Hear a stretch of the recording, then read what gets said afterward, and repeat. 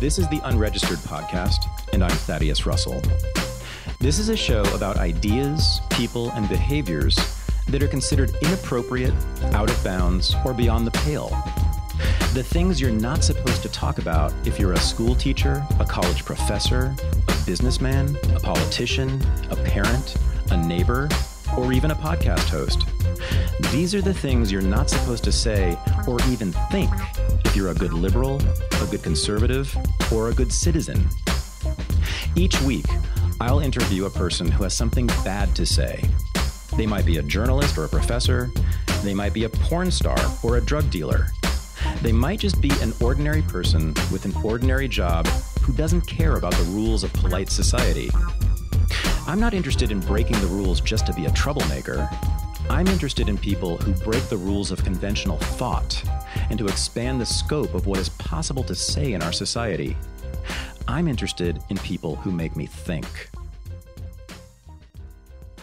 Since we launched the brand new Renegade University a few weeks ago, the world has changed.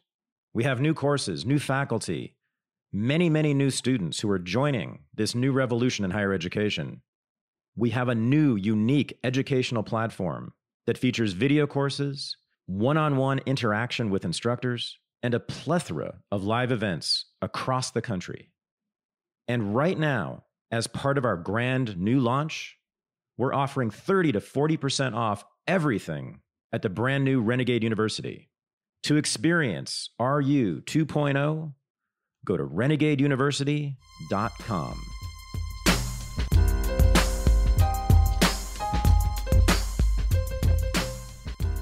So I'm in San Francisco with Midori, very well known among a certain very bad subculture here and abroad, nationally and internationally. But I was struggling with how to introduce you. I think I'd rather have you tell me how you would like to be introduced. Who are you? Oh, cool. Awesome. Okay, I'm Midori. That covers pretty much everything. All right, so let's break that on down. I've been described as an elegant provocateur, sometimes a catalyst. I am usually childish and sometimes like way old geezer beyond my age. I seem to revolve around expressing and sharing creativity. My day job is as I run a company about sexuality education, and that's fundamentally about being authentically creative in a collaborative way.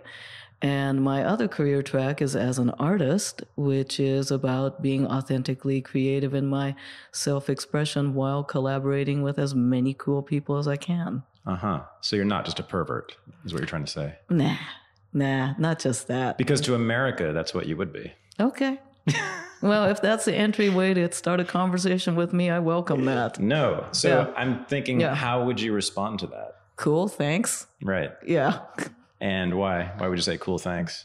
You San Francisco pervert? Yeah. Well, I mean, San Francisco, I was going to say San Francisco is cool, but then that's a whole nother conversation about how San Francisco's been changing. Yeah, I live in San Francisco. I'm a Pacific Rim person. I'm a pervert. Yeah, you know what? I think that's You've been teaching people to do perverted things for a very long time, Midori. I think you should own that. Yeah, I totally do. Yeah, okay. But it's not that I just teach people how to do perverted things. I'm a pervert, or there's a Japanese word, skebe. Ooh. Sukebe, which is pervert. Huh. Yeah. And you embrace it. Yeah, and there's a certain joy to the word skebe. Mm-hmm. It's slightly lecherous, slightly goofy. Oh, it's not like our pervert, which is just negative. No. Think more like Groucho Marx. Oh, nice. Yeah. So they're even lighthearted about perversion over there. Yeah. I want to talk definitely about Japanese sexual culture in a minute. Oh, God, I have an entire lecture on that. I know you do. Yeah. I know you do. Yeah, I don't get to do that one often. It's fascinating. Well, I've been studying Japan very differently. I've been looking at World War II and its aftermath and some of the culture that came out of that you were a part of. Oh, yeah, because I'm definitely a Showa kid. Showa, for those of you out there who don't know, is one of the names of the imperial era. In Japan, we use the Gregorian calendar as well as the Japanese imperial calendar. So when you give your birth date, you have to remember both your Western year as well as your Japanese imperial year. And that also depends if you're doing with modern imperial calendar or the old country or Chinese continental calendar. Yeah, complicated. But yeah, I'm part of the Showa era, which, yeah. So you were born in Kyoto. Yes, born in Kyoto. Raised in Tokyo. Raised in Tokyo. But not, so Americans who haven't been in Tokyo, and even probably a lot who have been in Tokyo, have particular ideas about it, right? What it looks like, what it's like. Yeah. Maybe depends on which tour guidebook you use. Exactly. And whether they saw Lost in Translation. Lost in Translation is spot on. That's what I was wondering. I thought so. Spot on. It seems like it, but I've never been there. Is this true? So Lost in Translation, great movie with Scarlett Johansson. Very early. And Bill Murray, yeah. And Bill Murray. And I'll hear people going, oh, that's, it's cultural misappropriation. It's Orientalist, blah, blah, blah. It's inaccurate. Bullshit. Oh, I can swear on this, yeah? It's encouraged. Okay, awesome. Yeah. But not required. Okay. Yeah. So that analysis is, I consider that analysis itself bullshit because it's overly sensitive white people trying to protect people who don't need to be protected. Why I think Lost in Translation is spot on is it is entirely first person and owns its subjectivity. It's Bill Murray's experience of being dislocated and unmoored. Now, first of all, him feeling disconnected and unmoored in his marriage, which is one of the central themes of the movie. I mean, that stands alone. And I think it was very sensitively handled. Disconnected, was that the word? And unmoored? Yeah. So you were born to an American woman and a Japanese father who you didn't really know, correct? Correct. And before we turned on the microphones, you said that you didn't look like anyone, not just in your family, but in your world. Yes. Because you look, I guess, mixed. Not quite Japanese, not quite American, mixed, different, right? And so you were in an American family because your father was out of the picture, but you were in Japan, and so you didn't look like anybody. Right. So, I mean, I'm wondering what do you attribute to that in terms of your career, your subsequent path? Well, let's see, subsequent path. All right. Does that have anything to do with it? It seems like it. Yeah. Can I finish the movie thing and then totally dive into this? You're because Midori. I can't stop you. I really encourage people to see Lost in Translation because I think it's a great movie around how it feels like to be suddenly dropped into another culture. There's that. And then Tokyo, especially Shinjuku and the entertainment district, is absolutely dizzying. And there are all these unwritten rules that nobody explains to you because so much of the Japanese way is internalized social contracts then they don't bother to explain because communication skills in Japan, you have a monolingual, monocultural, hive-thinking culture where people don't even finish their sentences. Thoughts.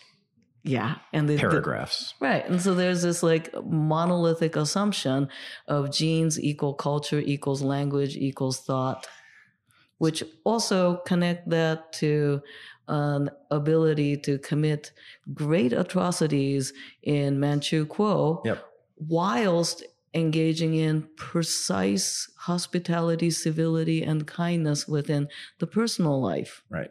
So the boundary of the self and other is so tightly knit that the others do not require explanation of how the in crowd does things. And so Lost in Translation is a fantastic experience of one person dropping into the entertainment quarter of Shinjuku, and I think it's spot on. Yeah, and those karaoke rent-a-room bars, those are really damn cool. Yeah, I highly encourage that. So when you watch that movie, there's Bill Murray who's all alone and depressed and lonely and stuck in this high-rise apartment, or I guess hotel, with it's sort of soulless, right? And Scarlett Johansson decides to go out and explore, and eventually takes him out into the demi-monde of Tokyo, right? Yes. Which you've just been describing. Yes.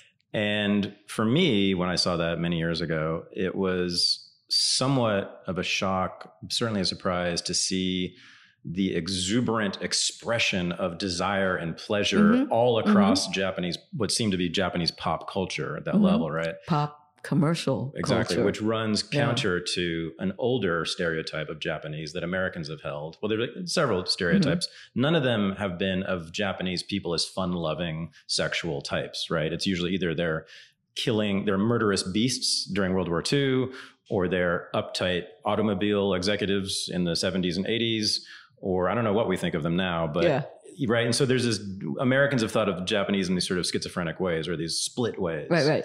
And I've heard you talk about this. The Japanese culture sexually is neither repressed nor hedonistic, or maybe it's both simultaneously. How would you describe it? So there's a difference between repression and modesty. There's a difference between internalized denial versus understanding the context of where one can engage in hedonism. So Americans, I think, even more so than Europeans, because Europeans have left the Judeo-Christian yoke behind and have become far more secularized and, following more the Enlightenment. Now, given with the current migration tension, there's a whole nother argument to be had. But North Americans are pretty notoriously stuck in a Calvinist moralistic perspective. Indeed. Yay, Calvin. Not my favorite guy. No. I've written extensively about this. Yeah. Yes. So there's this understanding that sexual discomfort, or this perception that sexual discomfort in a context has to automatically about repression and guilt. But I think in Japan, it's not so much guilt in that Judeo-Christian way. I tend to think of just broad strokes, like rule of thumb kind of explanation for me, to mix metaphors. Think of American sexuality as predicated upon the vertical being guilt and horizontal being shame. And I'm using that distinction as guilt as this idea that there is an omniscient other, that there is a concrete rule by which things must be done, that is constant and unchangeable, whether you be across context. The omniscient other, otherwise known as God, or morality. Right. It could be a secular morality. Yes. But that's omniscient. Yes. And American secular morality, including American secular law, is based upon the Old and New Testament. Correct. I agree with you anyway. Yes, absolutely. And it's based upon pre-Enlightenment. That's an excellent point. It's true. The Old Testament is much more prominent in our sexual culture, isn't it? Yes. That's right. So American laws and morality, even secular morality, are based upon a biblical foundation, regardless of how you're raised. The idea that there is a concrete fairness, right? That there is a good and a bad. Binary, black and white, and Manichaean. That there is a sin and sin and saintliness. Right. Whereas in Japan, again, broad brushstroke, look at this as shame and a horizontal power, horizontal pressure, right? Instead of a vertical pressure, horizontal pressure, meaning where do you fit in among the humans and the world that we live in? And throw into that an animist culture, and you also include objects and space. Because space is a loaded thing. Sure. Space is coded with class and access and privilege, right? So then, when you think of Japanese morality as not causing disharmony, harmony, and I'm not talking harmony like woo, let's meditate. But in other words, don't rock the boat. Social order, not making others uncomfortable. So you have this pressure that is horizontal. Am I behaving appropriately to my place and context and the hat that I wear? Now that changes by where you're at. Now earlier I mentioned the behavior of, say, a Japanese person that happens to be a soldier in Manchuria, may also own a noodle shop in Osaka. Mm-hmm. Where he's a very kindly man to the customers. But Yeah. in Manchuria, he was doing something very, very different to the people around him. Right. That's what you're getting at, right? Exactly. Right. So there's a split again. Yeah. Maybe sort of a violent, almost savage person over here. But at home, in the home country, it's context. You must obey the rules of etiquette. Right. Right. Right. To maintain harmony or social order. Right. Yeah. So the pressure is social. You're and saying. when you think of the harmony and social order as if you are just a conscript in mainland China, right. What do? They tell you to kill, you kill. Mm-hmm. Is it savagery? Maybe the people designing the entire, the generals, maybe, but is it? Right. To me, and maybe to you, it was savagery, but obviously to them it wasn't. It was a necessary conquest. It was a necessary conquest, and if you're just Mr. Soldier Dude. Sure.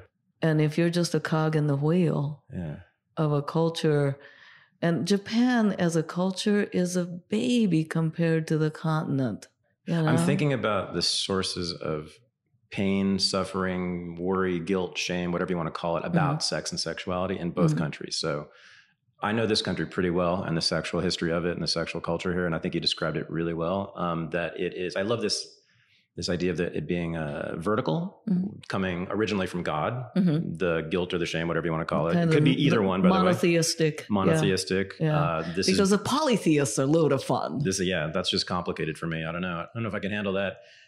You're told what is good and what is bad. Sex is always bad within that in various ways. And it's passed down almost literally sometimes from the parents, or it's just from reading the Bible, right? So it's individualistic. I think that's what you're getting at, right? So that's the verticality maybe of it. So, and God doesn't need to be there. As you said, he's omniscient, or she, or whatever it is, right? Or just the morality is omniscient, always there. You can be all alone in your bedroom and still be suffering tremendously. Having pleasures and desires by yourself. Like if let's say some American boy, Joe's like jacking off alone in the forest, he may still be committing a sin. Precisely. If Akira, average Japanese name, is jacking off in a forest, he needs a tissue. Yeah. Is that really true? I mean, they're really that cool about, as long as the context is correct, you can jack off whenever and however you want and with whomever. Yeah. It makes it easy for otaku culture because you're like behind a closed door. Right. Okay. Right. So when you don't have to interact with other people, it takes a lot of pressure off. And does this also explain why there is a red light district in Tokyo? Oh yeah. Right. And there is not here. Yeah. Which is amazing. I mean, you could almost call San Francisco one giant red light district, but it's not really. But remember when North Beach used to be full of like I sure do. Great strip joints and like the Condor. The Condor. Yeah. And like the Lusty Lady. That's right. And then South of Market, you would get, I was talking to somebody recently about how like the alleys are just like not a fun place to like have random sex anymore. Yeah. You'll get accidentally stabbed by a needle. Yeah. Either that or someone working in a tech company is going to come out and walk into you because they're looking at their phone. Correct. That's much more likely, actually. They get stabbed by an iPhone. Yeah. So the pressure in Japan, though, conversely, you're saying it's social. It's from the people around you within your village or city or town or within the military unit you're serving in or whatever it is, right? And that's the pain and suffering, I suppose. That's guilt because that's you're worried about other people in that situation. Yeah, shame is about you feel bad about yourself. Right. I've actually been calling it the other way. Yeah, I guess I don't know if it matters too much. But I think we agree. The horizontal versus the vertical. That's what I like. Yeah. And the dynamic you're describing makes sense to me. And it also creates that electric third rail of what charges sexuality and what creates the charge in what would be considered perverted. Oh, good. Okay, now we're getting into the good stuff. Right. Okay, so tell me about the third rail in each country. All right. So again, broad brushstrokes here. Yep. Mm-hmm. I find that it has a lot more to do with breaking common social norm rules. And it's interesting now that there's discussion and more media ease around discussing poly and non-binary relationships. Yeah. right? Because that interesting. All of a sudden, Yeah. people are talking about that. Right. And, it's never all of a sudden because it's been bubbling in the fringes. Sure. But now things like poly and... Well, we have this congresswoman. You see this recently. She was outed as a poly person just recently by her husband and had to resign because of it. Poly and bisexual. Right. Oh, dear. You lose your job over that still. Yeah. So you have that thou shalt only be, one-on-one. Like this is the freaking Noah's Ark. Mm-hmm. Forever. Until you die. You're 18 until you die. You're going to be having sex with this one person. And this is the way it's supposed to be. So you get these like big pillars of sexual rules. So I think if we look at porn, right? If we look at American porn, it's a great way to look at how does it deal with the gray area of taboo that feeds and fuels pornography, because that's a place that a cultural sexual taboo that is just really actually quite common. Mm-hmm. People are like really, really trying hard to abide by things, but it doesn't quite work that way in real life. Sort of like the taboo against oral sex until the 1970s, which was considered to be a deviation by the American Psychiatric Association until then, right? I mean, and of course, but everyone was doing it anyway. Yeah. Is that what you mean? Like, it was a taboo, but it was commonly violated. It was taboo, but uncomfortably violated. And you also get into different demographics. Mm-hmm. Okay, so going down on a woman may be easier and just like normal for, say, an under 40 white male straight white male privileged population. Whereas that's going to be a very different thing than a 40 and over African American guy.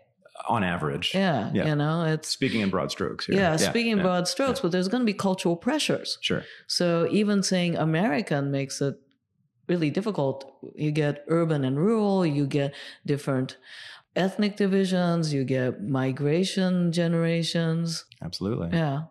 So, but if we take something like the American Psychiatric Association saying, oh, this is, perverted. Now that gives us an actual calendar date and time in a publication DSM version that we can demark a shift in a culture. Mm. Thank you, DSM, for helping us fill out our calendars when we're writing the history. Yeah. Isn't that remarkable, though, that oral sex, according to the psychiatrist, was considered to be a sexual deviation? Right. Yeah. As well as masturbation. As was masturbation. Yeah. And today, how often do we use the word promiscuity as opposed to poly or dating or hooking up? Right. If a woman in her 30s hasn't had a certain amount of sexual experience, her friends will be like, oh, honey, we need to go out. Let's make a profile for you on a dating site. Girlfriend, let's get up to speed here. Indeed. Whereas, not long ago, it was a mark of shame. Yeah. And now it's a mark sometimes of pride. Or mark of normalcy. Or normalcy, right. Yeah. Exactly, right. Can we go back to Japan? Mm-hmm. Okay. I'm really interested in where specifically you grew up in Tokyo, because you've talked about this in other places. Sure. The neighborhood, right? Yeah. Again, I think is going to be different than what most Americans imagine Tokyo to be like, right? Yeah. I grew up in residential area just west of Shinjuku.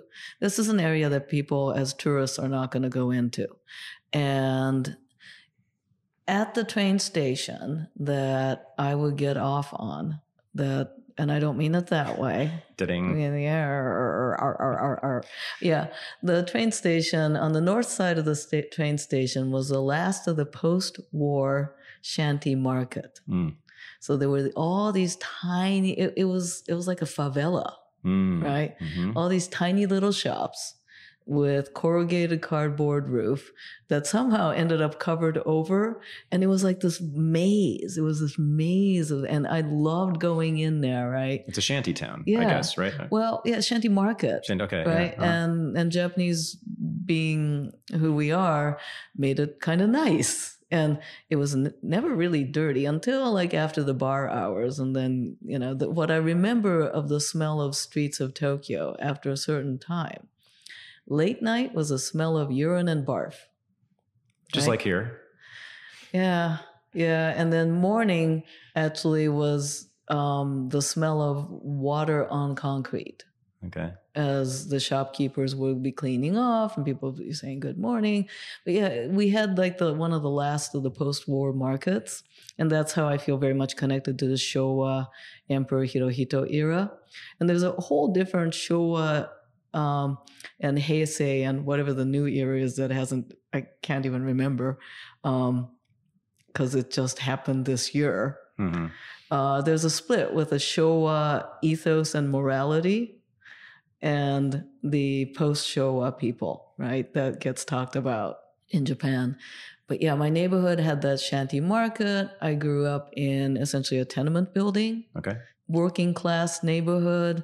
Some of the people in the neighborhood might have been school teachers, but I had friends whose single mom worked at night and people said nothing.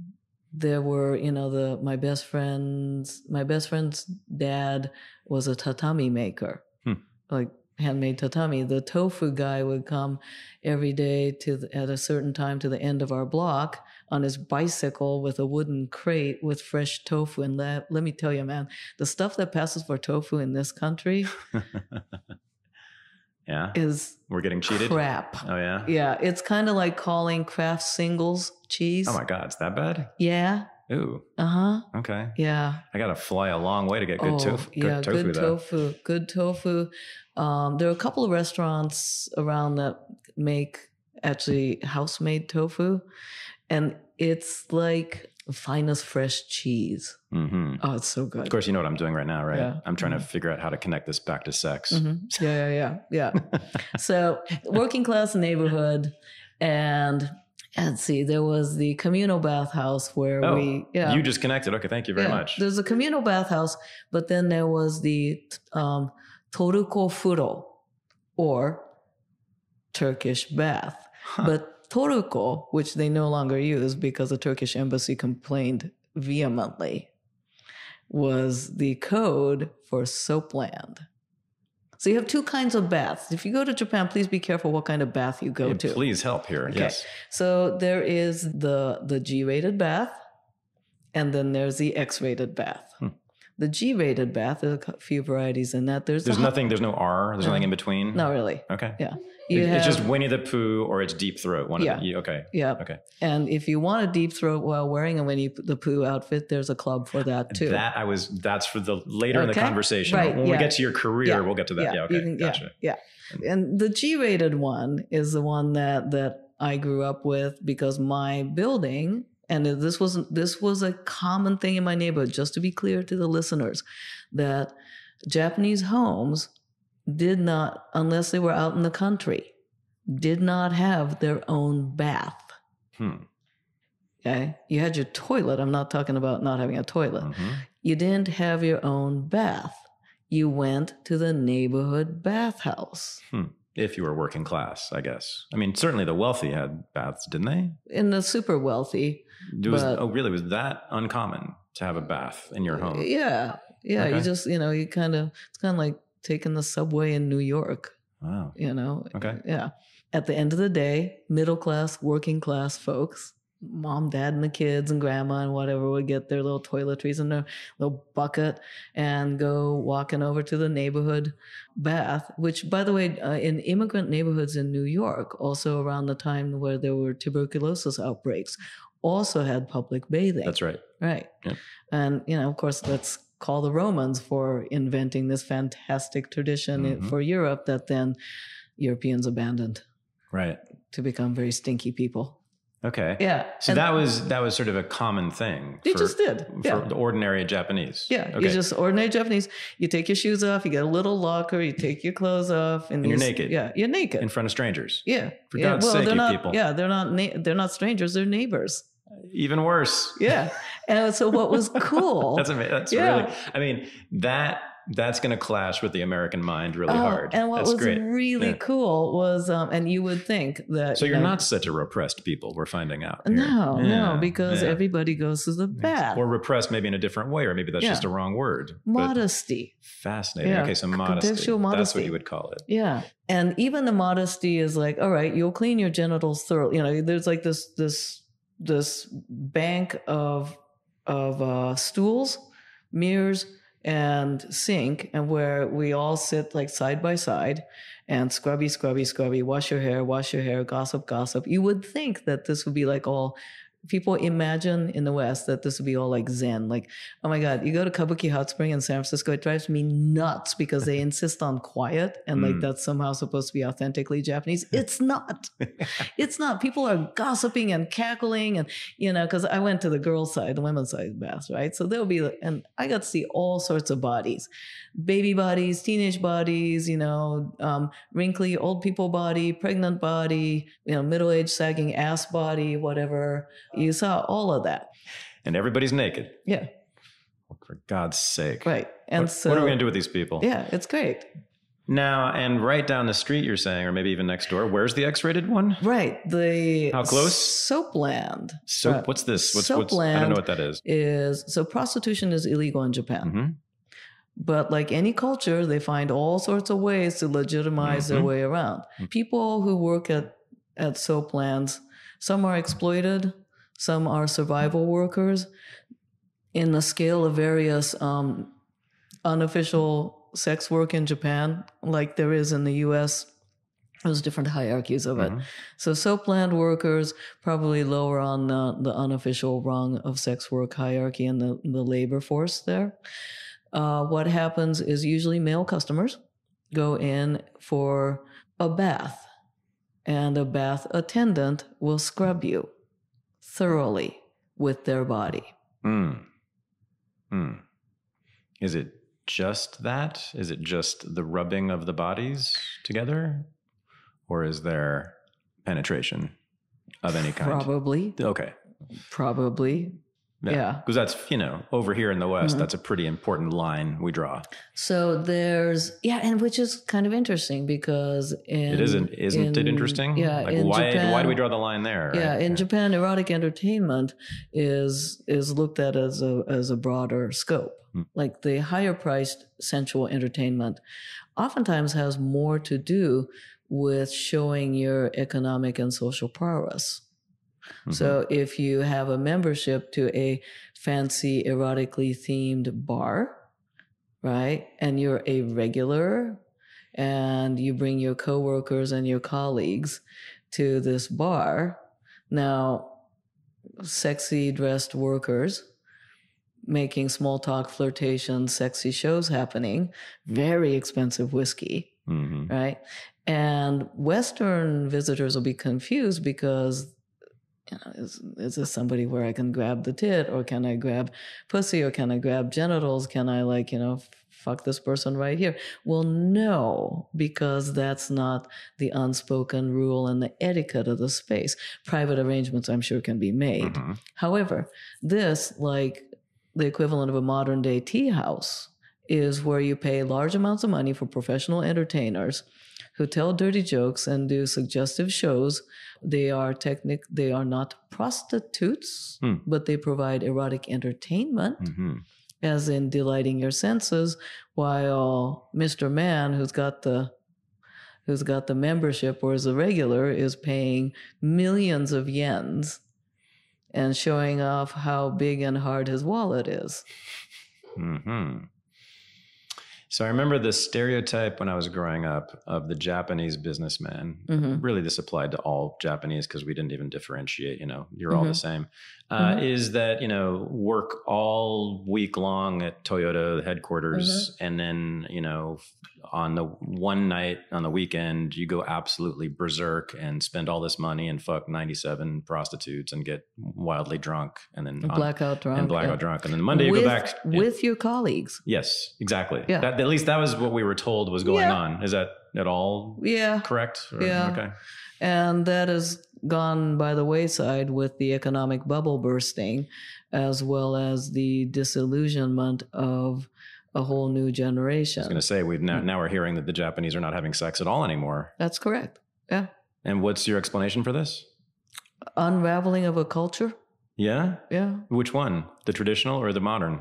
Or both? Both. Because, well, let's see. The forced modernization that happened with the visiting of Commodore Perry and then the whole revolutions and the occupation, but also the Meiji revolutions. Yep. And the British governance structure also has a lot to do with this too. Mm-hmm. So you get this new hierarchy imposed upon an old hierarchy. Now, as of end of World War II, you now have the emperor is no longer a descendant of a god, a living god. You have this culture going splat, but if you technical term, still the heads of the noble houses and the warrior houses essentially still have control of the resources. So you get Mitsubishi. Yeah. Right. Where do they come from? They come from a warrior lineage. All the major companies, the old ones, right? The mid-century and the 80s powerhouses. Yeah. Oh yeah, they're still, I mean, they come from warrior Well, it's kind of like, yeah, it's like the House of Lords, okay. man. I mean, it's still the caste system. Didn't know that. Simply just flipped over into, because you still have the network, you know? It's still like, well, you know, what private school did you go to? Are you an Eton man? Okay. Same thing. Okay. I don't want to leave Japan yet. So I took you back to Japan, and now I want to take you not only back to Japan, not only back to your neighborhood, I want to take you back into your apartment building growing up with your mother, right? Yeah. It was an apartment? My mom and my grandma. Oh, your grandma was there too. Okay. Yeah. And this was your mother's mother? Yep. And these are both white ladies from America. Yes. Correct. And your mother was an academic. Yes. A pretty high level academic. Yes. And what did she teach? Japanese literature. Well, retired now. But that's impressive. Yeah. Right. An American woman or an American teaching Japanese literature in Tokyo at an elite university in Tokyo. Oh, yeah. Smart person. Yeah, smart. And I don't know how aware she was at the time of how uncommon, how revolutionary what she was doing was. Yeah. You know, this is back in the day when you could earn a tenure for actually publishing without necessarily going through the PhD racket. So she got her tenure and professorship by content of her pure academic work. By the now normal means of gaining tenure, today she probably wouldn't, because she didn't jump through all the accreditation and the letters after the name. Okay. Yeah. And she met your father, who you don't really know. He was a Japanese man, right? Yeah. And he was gone before you were born? Yeah. Okay. Yeah. Or, I mean, gone before I had an awareness before you were humans. Conscious. Yeah. Right. And so she was a single mom, I take it, throughout your childhood? Yep. Oh, except... well, she did have a common law husband by the time I was a teenager. Okay. But so mostly you were raised by a single mom. Though. Yeah. And and the relationship with her second common law husband was like outside of my scope of being with my mom. And your grandmother was there too. Yes. And you told me before, again, we started recording, that your mom was a lefty. She was Was she a member, what'd you say, member of the Communist Party? Probably of some brand of intellectual socialist. Yeah. Yeah. Just like my mom. Yeah. Okay. So I know what her politics were, right?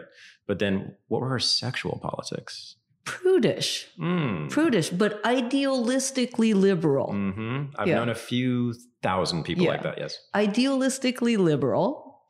Here's a woman who idolizes Queen Victoria. Wow. The Queen herself. Yes. Why? Well, my mom's really super short. I mean, she created an amazing empire. Amazing, so, yeah. You could call it that, yeah. Yeah, big, certainly. Big, powerful, dominant. Big, powerful, dominant, and big, powerful, dominant. Yeah. An empire, all created by a short woman. Yes. Yeah. Now I'm starting to see why she might have been attracted to this person. Yeah. Was your mom short? Less than 5 feet. Yeah. Okay. I can see why Victoria would turn her on. Yeah. Now, there was a weird moment I had when I was in Nassau years ago. And wait, NASA or Nassau? Nassau. Like in the Bahamas? Bahamas. Okay. Yeah. And I'm walking along the tourist area, right? And I look over and I see a statue of my mother. Like, and then I look again and it's young Queen Victoria. And I'm like, oh, looks just like my mother. Oh, wait, my mother looks just like young Queen Victoria. Oh, That was kind of weird. I'm sorry, right now I'm just reeling from the fact that Midori's mother idolized Queen Victoria. Yeah. Big and powerful and imperialistic. Feminist archetype. Yeah. Yeah. What about Victoria's much more famous sexual politics? What does she think about those? I never asked. Maybe I should. But I think it was at a very political and a feminist level of being achieving success beyond what any of the male rulers did. It's that brand I never got that deep with her on Victoria. But you didn't talk about sex with your mom, sounds like. The way that I was taught about sex came from I remember my mom explaining to me about why species extinction is bad for the balance of the population. So I kind of backed into thinking about sex from species propagation. What an odd path. Is it? I think so. Okay. It's a true intellectual's path, am I right? To sexual knowledge and understanding, right? You start with the big idea. Yeah. Not even a specific sexual idea, just about evolution. Right, evolution. And so I'm looking at the lions and the zebras, right? Yeah. Okay. And like my mom's explaining about, and she's good lefty, idealistic lefty. So anything involving a gun is bad, right? So because, for my mom, anything with guns were bad. So, there might have been like a scene somewhere along the way. This is how I came to I don't know, was I 4, 5? Looking at Marlon Perkins, and there's always Jim being wrestled by a large snake. Yeah, poor Jim. Always. And he was your sex ed teacher. Apparently, he didn't even know it. Yeah. Poor guy. And so, look what he created. If you kill all the lions, you get too many zebras. If you have too many zebras, all the grass gets eaten. Oh. If all the grass gets eaten, all the animals die. And little Midori goes, oh, yeah, okay. So, and we have little lions because lions have sex. And then DNA was a really easy thing for me to understand. Yeah. Yeah. And so then people are animals, and that just, Yeah. It was kind of easy. Yeah. But I mean, there's a lot of people who start with an interest in those things: DNA, evolution, Marlon Perkins, Jim in the woods with the antelopes, and et cetera. Yeah. Okay. How do you get from Animal Kingdom to the streets of San Francisco in the way that you did? So now all of this is happening in the absence of Judeo-Christian guilt, but with the normalcy of modesty of let's not make other people uncomfortable. Okay. Right? So I'm not having the guilt thoughts, but I'm having there are things that are not appropriate in context. Right. There's a place for everything, and everything is in its place, or everything should be in it, right? And so you were contrasting the West with Japanese culture, but now it sounds like maybe it was similar in that way. So as long as everything's in its place, compartmentalized correctly, what goes on within the compartment is okay. Yeah, because if you don't have the guilt factor, if it's in the right compartment, it's okay. Whereas if you have a concretized idea of the permanence of guilt, then it doesn't matter in what box you put it in, it's still bad. Yeah. Okay, so we have the G-rated bathhouse, which you were experiencing, which was... And I would... There was no guilt and no shame there. No. You have Animal Kingdom, no guilt and no shame. Your mom's not talking about sex, so there's not really at least any explicit shaming or guilting going on from her, or maybe grandmother either. So then are you just a free agent in the world where sex is completely harmless to you, and it's just a magical playground? I think the time period that I grew up in Japan and the neighborhood I grew up in, there was I got to be a kid longer. I got to be a kid longer. I didn't have exposure. I didn't really have like the stranger danger thing. You come home when dinner was ready. You went out and played with the other kids. The grandmas in the neighborhood would kind of keep an eye on you. And man, if you were like an idiot, like if you ended up like breaking somebody's window or something or whatever, or if some kid hit another and there's tears, that there's going to be some grandma that's going to be talking to another grandma. Indeed. Yeah. Just like here sometimes in certain neighborhoods. Yeah. Although now there's no one on the streets at all in most American neighborhoods. People all are indoors or in their cars, especially the children. Yeah. We've locked them up apparently. Yeah. And so I got to take my time, Yeah. you know? Now, sure, little bit of curiosity stuff. I remember walking by the adult theater. Okay. Because the neighborhood had an adult theater. Uh-huh. Right? And I'd slow down and look at the posters. And I just keep walking. They look glamorous. Oh, yeah? Glamorous. Yeah. You know. That's the posters. word that comes to mind. Yeah. Huh. But they were often set in like historical melodrama. Oh, I see. Yeah. It had the academic edge. That's what got you. And there was a story. Yeah. There was a story. Not so much academic, but there was a story. Okay. All right? Yeah. Yeah. A narrative. A narrative. So they just look kind of glamorous. And when I was growing up in Japan, so we're talking 70s, right? And this was this Japanese porn? Or, Yeah. Yeah. Right. Okay. Yeah. Because Western porn is considered like totally weird and bizarre. Right. Which it is. It is. Yeah. According to the Japanese. So in the 70s, you had this brief period of feminism almost took hold. In Japan. What? Yes. In the 60s, who knew? 60s and 70s. Yeah. Now, also think in terms of, now I love, I wouldn't say I'm a cinephile, but I like movies. And mid-century Japanese movies are so interesting and so like avant-garde. And they cross the line between all sorts of different genres. And because not coming from this like forced puritanical Hollywood code, because the 30s like completely like from 1934 to 1965 Hollywood was ruled by the code. Right. And that screwed over. The Hollywood code has a lot to do with screwing over American sexuality. It created the closet. Right. Very much so, yeah. And it also created the images that were propagated. When I say that, I mean the closet for everyone, by the way. Yeah. Right. Yeah. Now, but in Japan, they didn't have a code. Well, they didn't have that code. They didn't have that code. They had Right. different codes, which was implemented by the occupying government. Yes. And the censorship in Japanese media is not because of the Japanese, it's because of MacArthur. General MacArthur. I was just about to say this. Who was basically the emperor of Japan immediately after the war. And they didn't want to deal with things sexual, so don't show pubic hair, which of course Japanese pornographers figured out, hey, we have a razor. Took care of that one. Yeah. Now that puritanical attitude of MacArthur, now we're going to bring it right back to Queen Victoria. It comes from now post-war Japan, and from Commodore Perry through post-war Japan. Japan is trying to suck in all the best that there is of what's out in the world. So you have French cooking, of course. You have, which has been there, and the Portuguese have influenced Japanese cooking for quite some time, long before.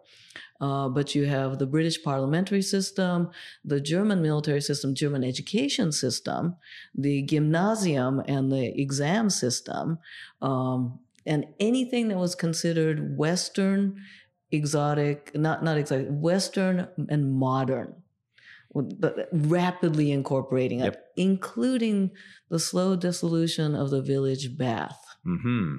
Aha. Here we go.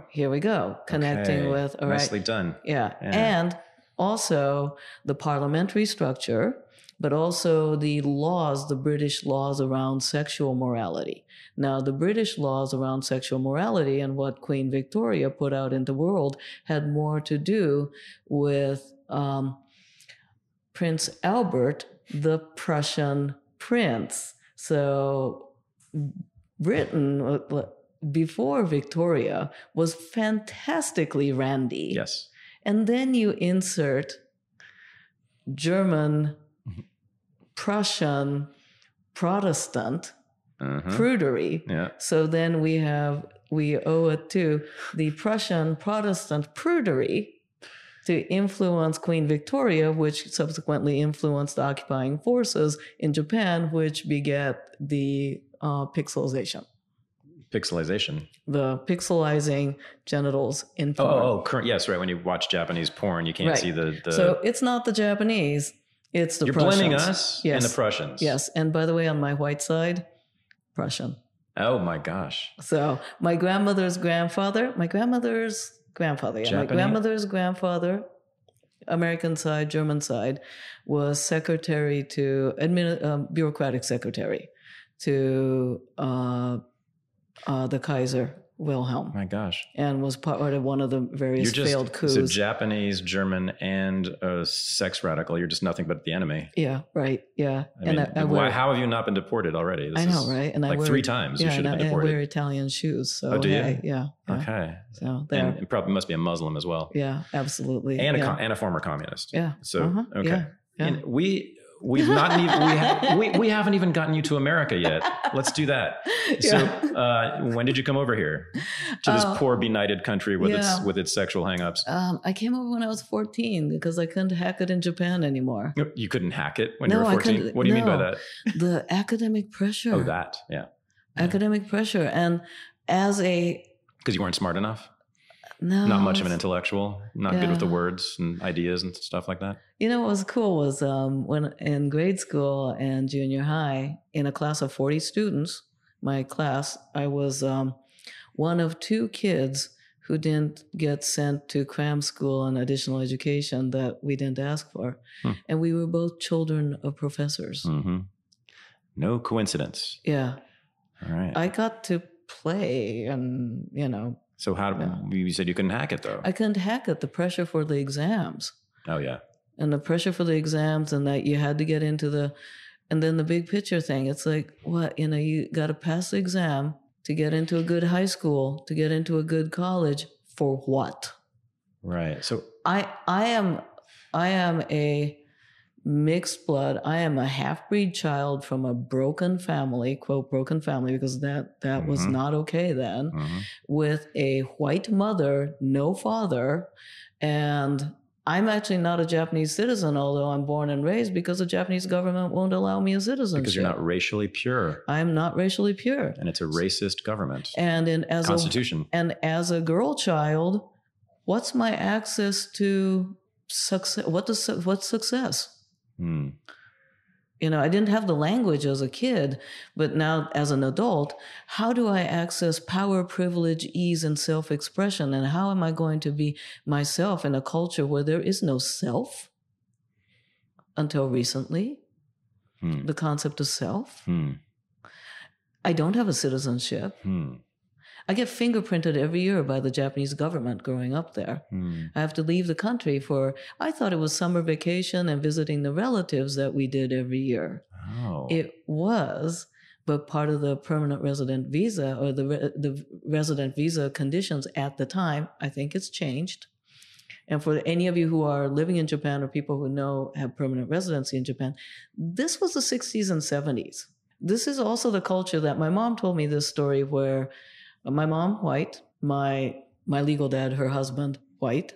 They each kept their name when they got married. And when they came over to Japan to work, and she was the one with the job, and he was coming over to see if he could find a job, he got pulled over by the authorities and interrogated as to why they had different names.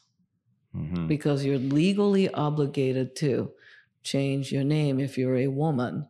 And why is the woman the one with the work? Fairly patriarchal. Oh, yeah. Just a bit. So it's a patriarchal culture. Indeed. And I'm growing up in a matrilineal, matriarchal culture. Yeah, you're just not going to work out at all. No. And so at around 14, this unspecified discontent sets in. I didn't have the words to say that there's no future in this country. Now, by this time, my grandmother had already been inoculating me, my feminist suffragette, pioneer daughter of American Revolution, social worker lady who wore pants, okay? Here's a woman who wore pants from 1901, grandmother who wore a pantsuit. Who had been slowly inoculating me and been making sure that I appreciate the culture I'm from, but I am not owned by Japan. And little things like, I had the little Japanese bowl girl haircut. Right? She would take that and pin it up and say, you have such an intelligent brow. You should not hide it like the other little girls do. So she recognized that I was different and empowered my difference. Nice. So I'm 14. Yeah. Now in the discontent, the American teenager discontent is sex, drugs, and rock and roll. I've heard. Yeah. Yeah. In Japan, you have one way out: suicide. Oh, It's a reality. Oh, yeah. it's that common. Oh, yes. It's so common that I ran into a shopkeeper in San Francisco who's of my generation.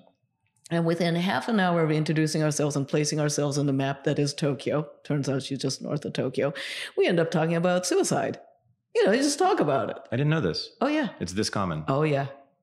And has been for generations, I suppose? I can't say for generation, but I know for my generation. When you said there's only one way out, I was about to say airplanes, but wow, that's suicide. Terrible and depressing. Yeah. And I don't know what to do with that information. Yeah, Puccini made it into an opera. Oh, right, of course. Of course he did. Yeah, right. I didn't know it was that ubiquitous, though, still. So when you were 14, does this mean you left on your own by yourself and came to the States? I don't exactly remember the sequence of events. I know that my grandmother was more than happy to take her only granddaughter and extract her from the misogyny and the patriarchy. Mm-hmm. Okay. And where did you go? Ended up in Washington State. Okay. In the Northwest, because, my mom was like University of Washington kind of person. And go Huskies, I guess. If you have to. Good school. Yeah, it's okay. Because I had already been so different, popping into rural Americana and being different, I mostly came with... Oh, you weren't in Seattle. This was out in the sticks. No, out in the sticks. Oh, and so poor thing. Well, though it was a slower pace, so it gave me room to adjust to America.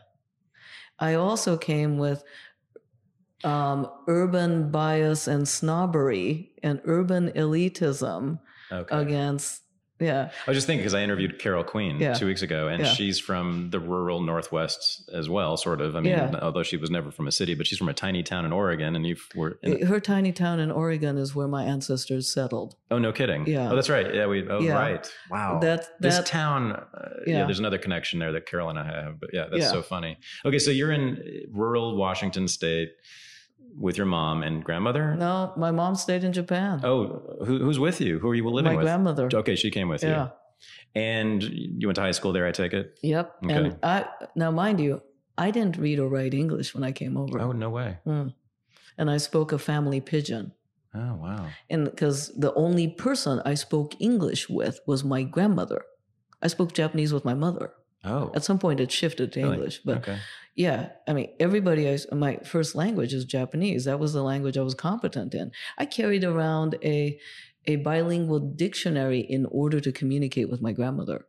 Right? So I didn't read or write English. Disconnected and unmoored still, perhaps. Okay. Yeah. And so I'm suddenly dropped into American teenage culture.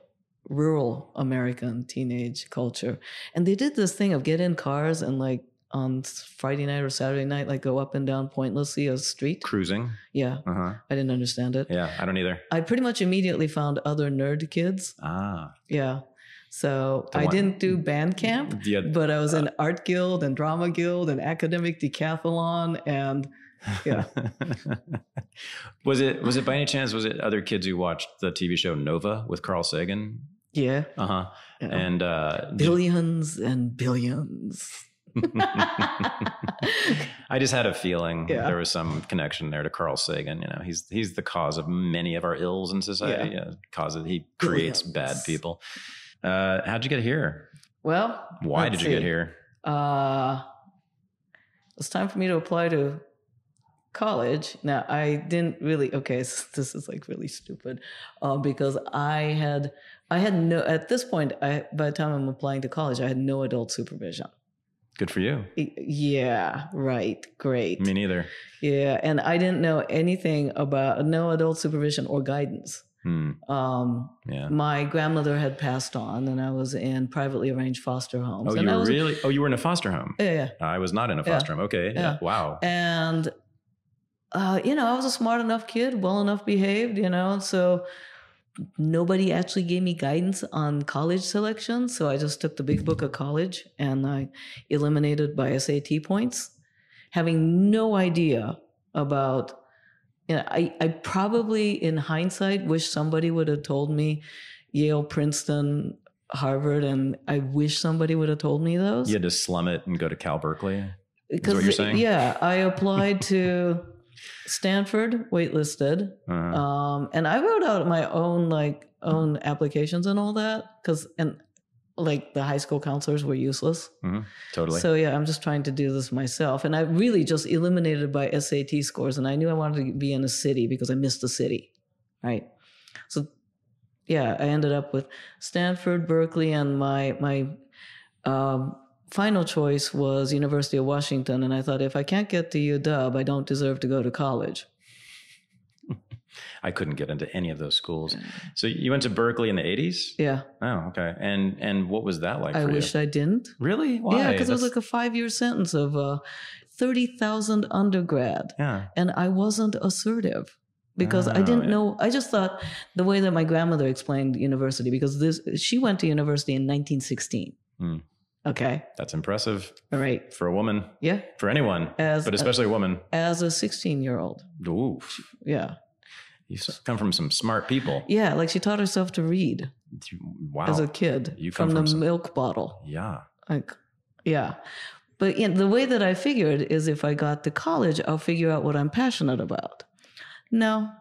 And in a sea of 30,000 undergrads where essentially we're just money, we're just income for the grad schools. Mm-hmm. Nah. Never saw a professor, all TAs. Class of 1,000. I mean, Econ 1, Jesus Christ. I mean, it's the Zellerbach Theater. I know. Yeah, I know. I'm a big critic of universities, so you can say whatever you want about them, yeah. Psych 1, so I kind of had this vague idea that I seemed to be vaguely, I had no idea. I just kind of took a bunch of classes. Okay. Right? In hindsight, so I ended up with, I'd like to say that I majored in small talk. General psych. But then in the 80s in Berkeley, it was so much emphasis on either abnormal psych or lab mice psych. I thought you were talking about the people for a second who live in Berkeley, but yes, I think it applies to both the academic program there and the people who live there. Yeah. Both the mice and the abnormality. Yeah. Yeah. A lot of both. And I got the degree, and I had no thesis. I just kind of checked off the things and kind of got the diploma and whatever. In hindsight, though, I probably would have done better in social. There was a class, one-off class, like a visiting professor, food anthropology. And there was another class on the American way of death, which was essentially how the rituals of death changed in New England. Mm-hmm. Right. So that, and both food anthropologies, as well as there was a class on New England architecture and anthropology. Right. And I did horribly in that grade wise, because I wasn't, I'm going to be an anthropologist. I was like, oh, how curious and interesting. And then food anthropology was great because I got exposed to Southern American food rituals. Yeah. I had no idea. That's the good stuff. It was so exotic. Mm-hmm. Because, and delicious. I knew nothing of this. Oh, and my only exposure to the South at this point is basic training, because somewhere in there I enlisted. Oh, goodness. Yeah, I forgot about that this part. is, okay. Yeah. We got to do this. Okay. Yeah. So first of all, you landing in the Bay Area in the 1980s, that's significant in terms of time and place. Right. Yeah. Right? We'll talk about that in a second. Yeah. What the fuck do you mean you were in the military? In high school, to be blunt. I kind of really just on a whim, because the uniform looked good and there was some unspoken itch. The recruiter showed up in the high school and I enlisted. In the U.S. Army? U.S. Army. When you were a high school student in rural Washington? Yeah. Uh-huh. And how long were you in the Army and what did you do there? I ended up in active reserves, and because I'd already been accepted to Berkeley, and the recruiter, I think, must have been like cha-ching when they saw me, like, hi. They got me into a reserve unit locally, and the only position open was cook. But the recruiter talked to the commander of the unit, and we got a Berkeley grad. Okay, if the kid signs up for ROTC. You had already graduated from Berkeley? No. Oh, okay. Kid accepted to Berkeley. Yes. The unit is in San Francisco. Kid wants to be in the reserves. She's smart. She's smart. You got a position. Mm. Yeah, we got a position as a cook, but if the kid signs up for ROTC, we'll like nullify her commitment as a cook, because me being a cook is a really bad idea. Mm. Okay, my mother taught me amazing things about how to prepare a meal, which is ordering. Mm. It's the Tokyo way. Oh, absolutely. You don't make your own food. It's like New York City. Yeah, you go to a diner. Yeah, same thing. Yeah, great. Exactly. Yeah, I love a good Greek diner. So what they make you do in the Army? Well, and so in hindsight, right, my enlistment thing is I realized that I was essentially creating my own rite of passage. How so? Well, I grew up in an all-female, intellectual, feminist household, a non-physical environment, and lefty pacifist. And the Army is none of those things. Yeah, right. Although you could argue that it's socialist. In fact, people have argued it is socialist. It is. It is. It's socialized defense. That's right. Yeah. That's right. And so it exposed me to people I had never met before. It also exposed me to my own physical potential. In a lot of ways, it quite literally gave me my command voice, because then I ended up going to Berkeley at the same time that I'm going through ROTC. Okay. Yeah. And you said it's something about you learned how to do public speaking through this, right? And what were your tasks, assignments? Well, because after my commission, I ended up getting it was like my third choice, but I got my second choice.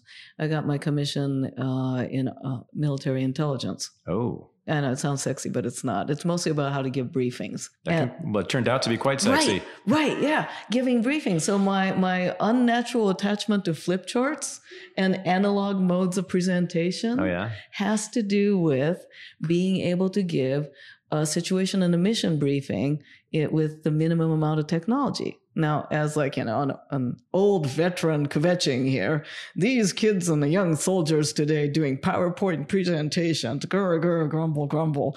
And back in my day, I could just use a pile of sand and a bunch of rocks. But I can. Huh. Yeah. So thank you, Uncle Sam, for this. Yep. Yeah, but you used it for nefarious reasons. I did. Purposes. I did. That's good. Oh my God. And I would have so much fun during officer basic course and various intel schools. You know, the officer hanging out time, the off hours, right? And back in the day, this was a period where peace accidentally broke out, like an unwanted disease for politicians. Couple minutes there. Yeah, perestroika and all that. The idea that I would actually go see combat just seems so far, because there were, the handful of professional soldiers, right? Ollie North and the like, right? But they were like special far away people. Most soldiers were like just, go do your 4 years, get your GI Bill, whatever, or get out of jail. So, okay. So I don't really see Midori emerging yet, right? I don't see. But get this. So, are there glimpses of this? Yes, there is. Okay, good. Because, all right, so the off hours with the other officers, I would show up wearing peace sign T-shirts. Right? Yeah. And they were like, you're wearing a peace sign. They're uncomfortable. I'm like, yes, according to the Constitution and the ideals of this nation, if our politicians and our diplomats are doing their job, we should have a standing army that is bored. Wouldn't you agree? Don't you defend the Constitution? See, I thought you were going to start talking about like the eroticism of the uniform. Oh, no. It's causing framework shift. Yeah. Thinking bigger picture. Right. And also using their tools maybe against them. Yeah. Right. So it all connects. Yeah. It all connects. Let's do that. Yeah. So you're in the 1980s again. Now, so you've been in the Army. You're an Army veteran, which first of all makes you exotic in Berkeley. I know, weird, right? Totally exotic in Berkeley, my hometown. Oh my God. And then I remember once, all right, so at one point, God, I hated them for that. They assigned me as like the cadet commander of ROTC, which was How really, tall are you, by the way? Yeah, 5'2". Yeah. Yeah. I don't know about these people anymore. I don't know if we're safe. I think they were actually trying to give me a challenge to see if I'd step up. I don't know how well I did because there were others that were. Let's give the commanding position to the 5'2" half Japanese girl. Yeah. That'll make us safe as a country. Who's like seemingly lefty and not sure if. And she's some kind of communist peacenik. Yeah. Who so I'm like, might have abnormal interest in sex too. Yeah. So I think we should make her the commander. Yeah. And sense. So they were. Yeah, I think it was definitely a learning opportunity for me. But one day, the ROTC table in Sproul Plaza, right? And there were a whole bunch of folks protesting. As they do on Sproul Plaza, and often. I'm just in my going to school clothes, and I weasel my way into the protest, and I'm protesting my own table. Nice. And the NCOs, the instructors who are actually soldiers, are looking at me like, give me this look like, cadet, what are you up to now? Was the look I was getting.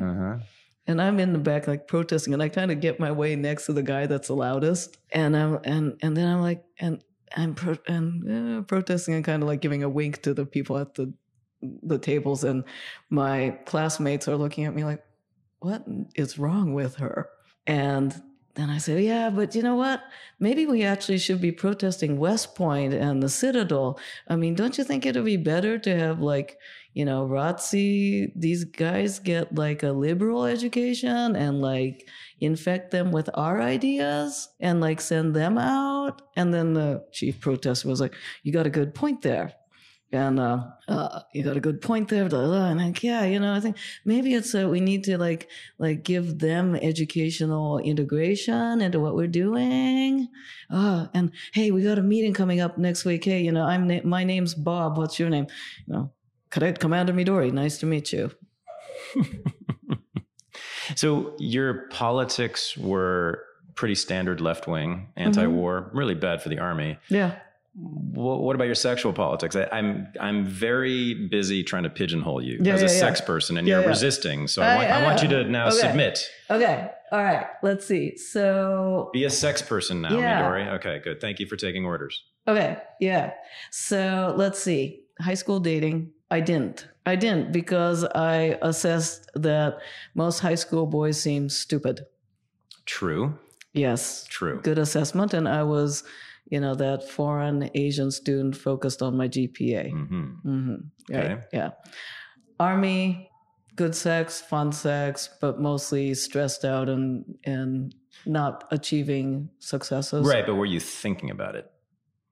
I was sexing with myself. Beyond, in the ways that you think about it now. Yeah. Like, were you making it into an intellectual project as well? Were you curious about it beyond just the way that most people are? Yeah.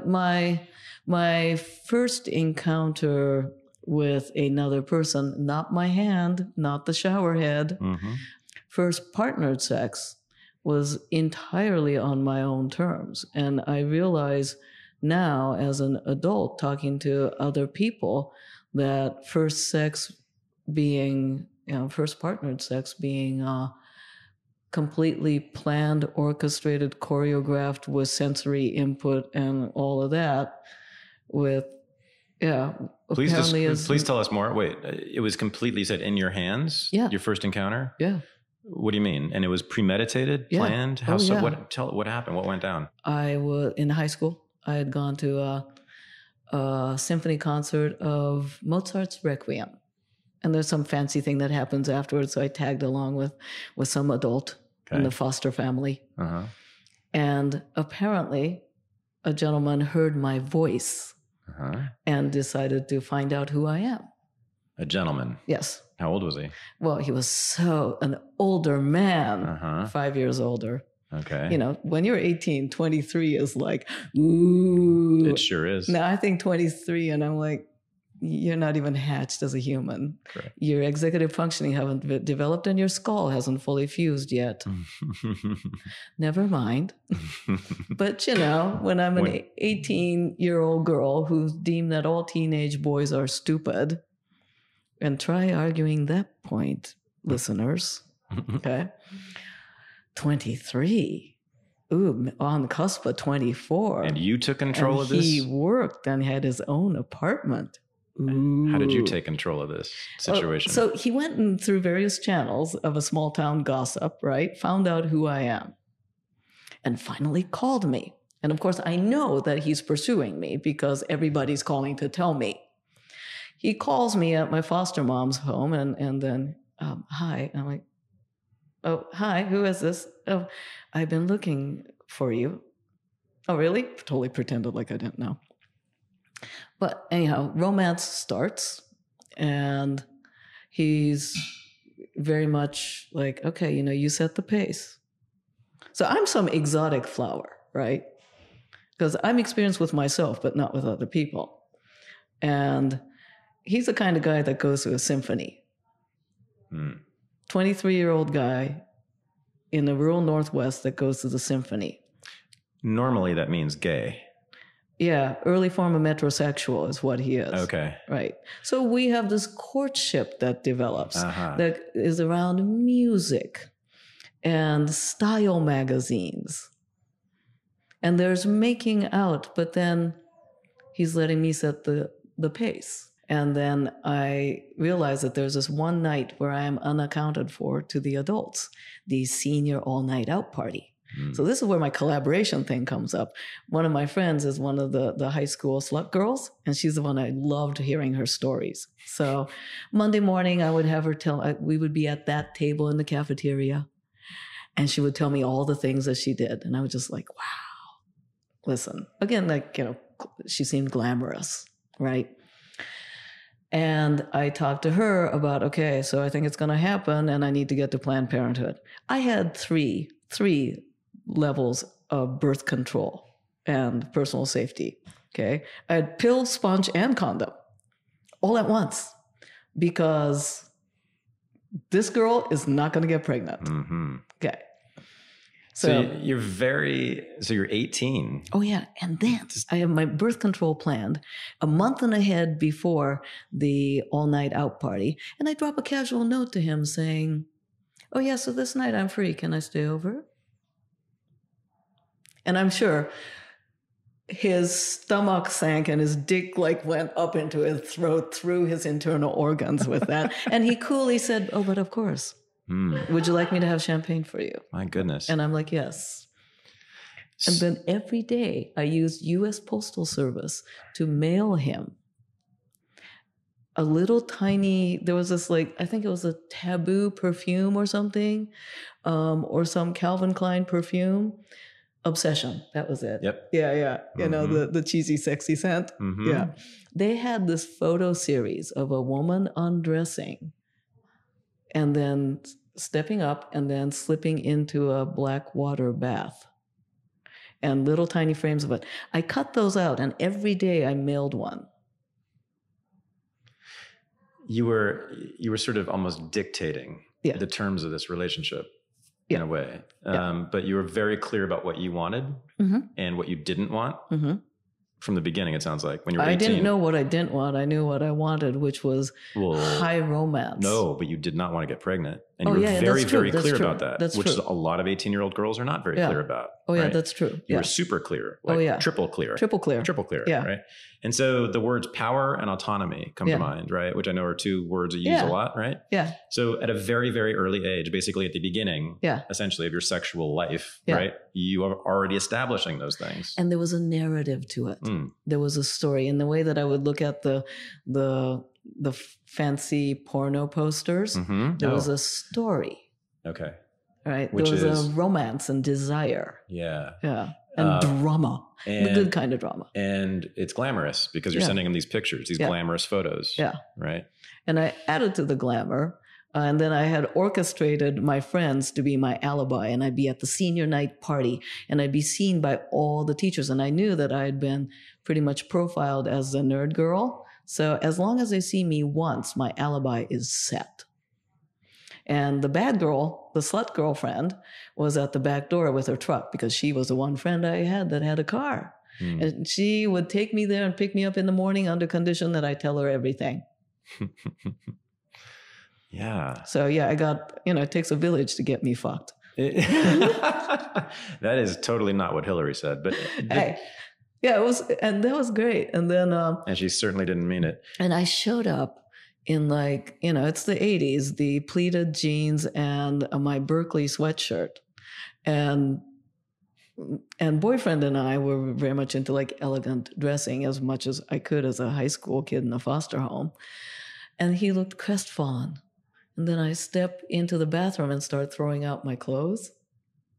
And I step out in lingerie, which I had, as a high school kid, to try to buy lingerie in rural Northwest. The fishnet stockings, I took fishnet tights, cut it, and handmade the damn thing because I had a certain image that I wanted to have. You knew what you wanted. Oh, yeah. Very and early aesthetically. on. Yeah, aesthetically, right. Yeah. Okay. And I got on top. Oh, my God. He had me on top. I was like, and now that I think about it, I'm like... You were on top? Oh, yeah. Then? Yeah. My goodness. Okay. Knew nothing about kink in the sense that people know about kinks now, but I dictated the situation. Oh, and the next day, what was sweet was he took one of the fishnet stockings and wore it as a cravat. So cute. And then I had a florist deliver a single red rose to him. It's a high style. Yeah. Right? Yeah. It's interesting. And you're in rural Washington doing this. With this. Yeah. You're creating this fantasy world of high style and elegance and glamour that's highly sexualized in a place that is none of those things. Exactly. It's the opposite of those things.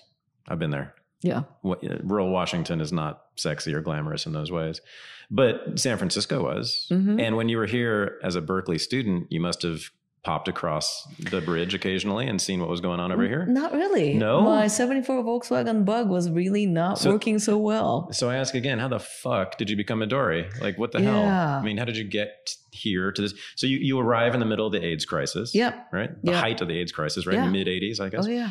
And I know you became involved. And while I was in college, I had my head in my books and just trying to pay my rent. Mm-hmm. And kind of socially isolated because I didn't, 30,000 students. I didn't really find a place I fit in. I also was not all that socially skilled. Still awkward. Now the thing is finding other awkward people. Interesting. Which is great. I ended up moving to San Francisco, getting a tiny apartment in Haight-Ashbury, and working a going nowhere admin job in a Japanese trading company that I hated. And then I started, this is back when there would be ads in the paper for erotic poetry reading, and there would be these like events, and only child, awkward, shy kid who's very curious and actually really want to make friends and is curious about sex and glamour. I start going to events and I would be dressed up, and because I like dressing up, and it seemed appropriate to dress up, and it gave me an opportunity to dress up. I was also going to the opera as well, because if I got standing room, I could go for $5. So I would go to the opera dressed up. If I'm dressed up and well behaved, people started talking to me. And some of the first people that cruised me, Robert Lawrence and Carol Queen. Uh-huh. So some of the first people who took notice of who is this? I'm dressed interestingly. I'm obviously shy and seemingly well-mannered. And yeah. So what did they think of you? What did they do with you? We got to be friends. Mm-hmm. And they suckered me into the whole sex-positive subculture. Which wasn't calling itself that then. But like now we're talking about sort of the 90s at this point? Early 90s. Yep. Yeah. It wasn't calling itself that. So how did it? And then I started going to nightclubs and, gay dance clubs at the I-Beam and the Kennel Club and the, Trocadero, So what was sex positive about it?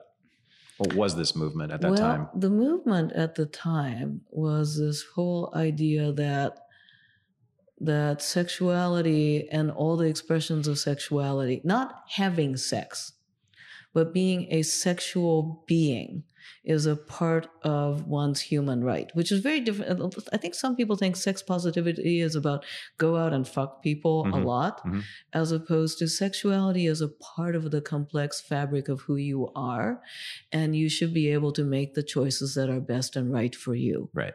And correct me if I'm wrong, it's also not inherently dangerous or bad. That's also, the sex is not inherently dangerous or bad. That's part of sex positivity, right? Right. About being able to make the best decisions for yourself. Right.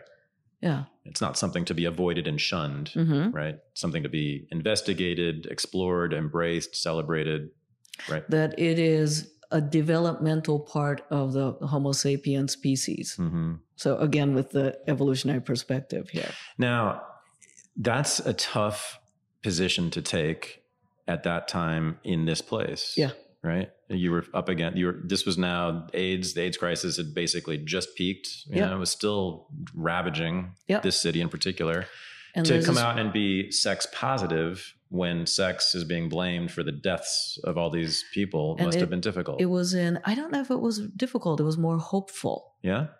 It seemed. Was it? I mean, but then you had, that was the movement to stop all the gay sex that was causing the AIDS, right? That's what, even among gay activists, right? That's what was being said. And that's why marriage became the big issue, was to get people out of the bathhouses. And there's a certain... and out of the bushes, right? Yeah. And because all through this, there's also if you will, a naivety, a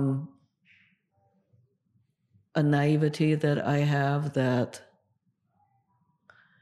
I think for me, all the death that was going on and all the hateful things that like politicians were saying, it just seemed like what these people were saying seemed humane and compassionate. Yeah. That's it? Yeah. Was there, and it made sense to me. But there must have been more about gay culture here, if there is such a thing, or gay cultures here that must have been interesting to you or attractive to you. Yeah. Being able to... There seemed to be a broader way to have fun, a bigger way to have fun, that it wasn't just tab A, slot B. That going to a gay dance club and sweating and dancing and the body's bumping up and down, bumping up and grinding and dancing, and then some hot boy going, girl, you are hot. And knowing that this was not a danger signal, that it was I'm hot. It's positive, not negative. Yeah. And before we had the language around consent and conversation was already happening on the ground. And what do you want to do? What do you don't want to do? Hey, these are things we could do. I'm just so honored that you said that my hometown was the place where there were more ways to have fun. Yeah.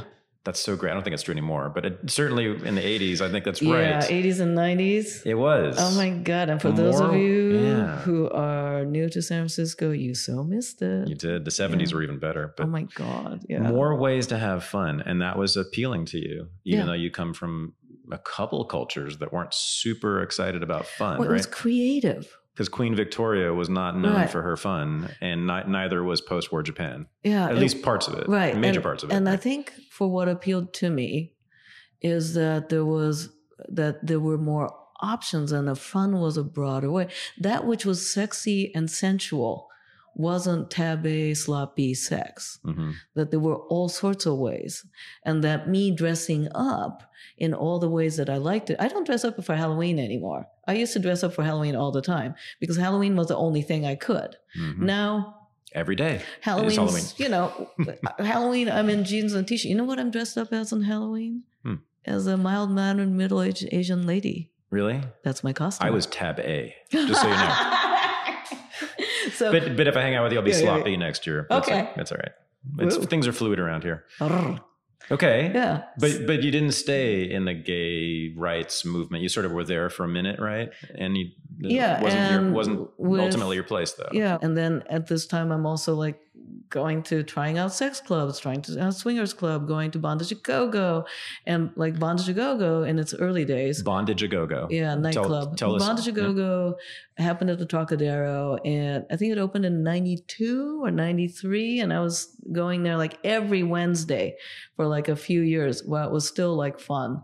But it was very underground, goth, industrial, little punk, not so much punk, little goth, industrial, and this is when like cage dancing was exotic, and there was like a little bondage and a dungeon play area, and drag queens and punks and goths and Hell's Angels, plenty of Hell's Angels, and sex workers. And it was like all this interesting people, which when you think about it, sort of reflects the underground peoples of the neighborhood I grew up in. Oh, yeah? Think about it. The single mom that worked at night, the mafia, the people, the guys who kind of kept the peace and didn't seem to work.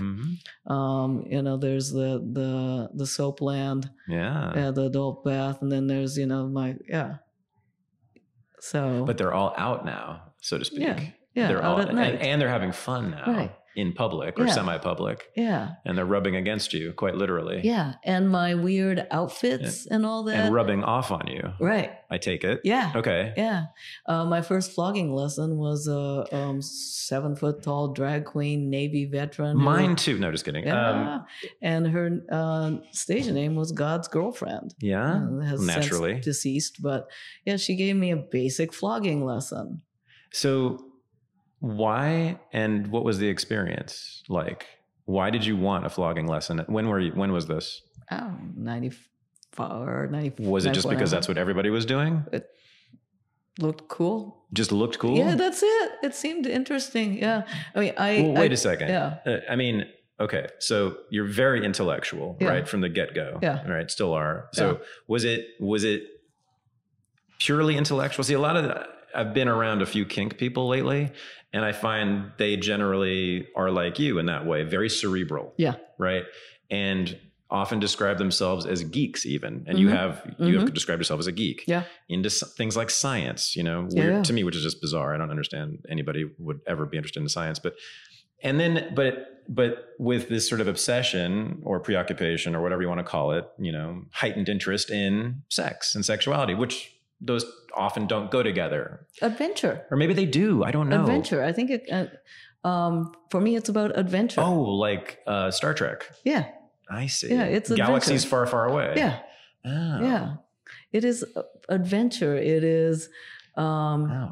And me, Star Wars versus Star Trek. I'm definitely more Star Trek. Yeah. Because there is this compassionate optimism. I'm curious. But you also have a very large library, don't you, in your head? With files and file cabinets full of information categorized and alphabetized for us? Not that detailed. To access? No, yeah, really? Okay. No. I was kind of hoping. I definitely don't do You're not a walking library of sex, is what you're trying to say. No, I would have made a very lousy researcher because, research. What? Yeah. I don't believe you. Why? Because it would... I'm not as interested in the statistics. I'm not interested in. I want to get like the abstract. Somebody tell me the abstract. I don't want to do the research. Again, give me the executive summary. It's so interesting. You started with sex as an abstract idea, as an abstraction, right? Yeah. Give me highest level of abstraction. Give me the abstract. Give me the summary. I don't want to do the research. I remember being one of the research techs at Berkeley for a lab that dealt with neuroplasticity of learning, and it was like all the data point. I was like mind-numbingly bored. Research and stats and details, not so much. I do like to look at larger patterns and see how they connect. Okay. Yeah, and the slightly uncomfortable adventures. Yeah. But I will also make sure that, like my first sexual experience, I will go into a new thing I will do just enough research, but not like to the nth degree. That's where I just enough. So I have enough tools to engage in the situation. Yeah. But I don't need all the tools. There's a fine line for me. And this is where hanging out with kinksters, this is the question that comes up. I mean, I am 1,000% for communication, information, all the things that you guys do. I told this to Carol Queen, clearly, no doubt about it. Agree with pretty much everything you guys say about that stuff. But then my worry is, and I asked her this question, are you worried ever that you're creating categories that become boxes or even closets, right? If you get, I know that in the kink community and even in the queer community, there's a lot of, talk about and there's titles, no monolithic communities. Sure. Yeah. Titles, names, categories. I'm a this, I'm a that. The dominant submissive binary is very commonly thrown around, right? One or the other, very black and white. Oh, good. That is the sound of me rolling my eyes. That is the oral accompaniment to ocular exercise. Spoken like a science fan. I didn't use the word geek. Yeah. So you're not a fan of the binary, apparently. Hell no. The DS binary. Hell no. Hails to the no. Yeah. Why not? Well, okay. First of all, when a person says, I am a dominant, I am a submissive, that's by referring to oneself as that very limited noun, you're painting yourself into a corner. There's an assumption of permanence of desire. There's an assumption that one's desire is oneself. And fixed. And fixed over time and context. That's irrational. Right? Irrational? It is actually irrational. Why is it irrational? Because I mean, I'm probably going to agree with you. Context, right? Okay. One can be dominant in the bedroom, but then you're at your mom's table on Thanksgiving. Who's running the show? That's right. Okay. And the Japanese will have something to say to you about this. That's right. Right. Okay. And, your Nana, if you're a Pacific Islander and your auntie or Nana comes at you with a flip-flop, man, I don't care. That's right. If you're a badass fighter, warrior, whatever, you're still going to get walloped up the side of the head. Right. And there was a scene in Shaw and Hobbs recently, because I love cheesy ass action movies, where Dwayne Johnson is getting walloped by his mama, who's like 4'1.5" with a flip flop. The Rock is so confident in his masculinity that he can do that. Yeah. Sorry, mama. That's the key to that. Yeah. So, what was I saying? Well, we were talking about these categories that y'all place on things. So, I mean, I know people use that all the time. I like to say verb, not noun. Verb, not noun. Okay. So let's say, if we were like cruising and flirting and instead of saying, I am a dominant, saying, so I fancy topping the shit out of you tonight. Okay. Or you're really bringing out my fangs and my claws, and I'm feeling really dominant around you right now, honey. Right now is what's important there. Yeah. Right? It's temporal. It's temporal. Right. And also... And temporary. Yeah. Potentially. And if I were to say I am submissive, right, then I'm putting myself into a box. Now, there are enough forces in the world to put me in all sorts of boxes. Damn right. Yeah. And also, if I were to say I am fill in the blank, let's say I am submissive, right? If I say that, and if we have a fantastic scene, right? And at the end of the scene, my desire for submission has waned. For some people who don't know what a scene is. Oh, a scene is kinky ass fucking playtime. Right, which is a little more. Explain it a little more. Like, what does that mean? And within the community, what is a scene? I first of all, I don't even know what the fuck a community is. Well, like, what do you mean? People who do kinky shit. All right. So let's say. So rather than just have sex, it's like let's say if you and I hook up and you tie me up and spank my butt, that is now a scene. That's a scene. Yeah. Because what makes it a scene? How I define scene. Okay, my definition of BDSM. My definition of BDSM is childhood joyous play with adult sexual privilege and cool toys. Yep. It's cops and robbers with fucking. Yeah. Yeah. Okay, so it's the playfulness and the use of toys. And the word scene is borrowed from the land of theater, in the world of theater. So there's creating psychodrama, creating a play. And when, if we're kids and we're playing cops and robbers, that's essentially a theatrical experience that we're creating together to have fun. Right. Right. Yeah. Rather than just the mechanics of sex, rather than just the sex itself. Yeah. You're adding things from the world of drama and theater and and the mind and the stage and the mind. Yeah. Yeah. Okay. That's why it's a scene.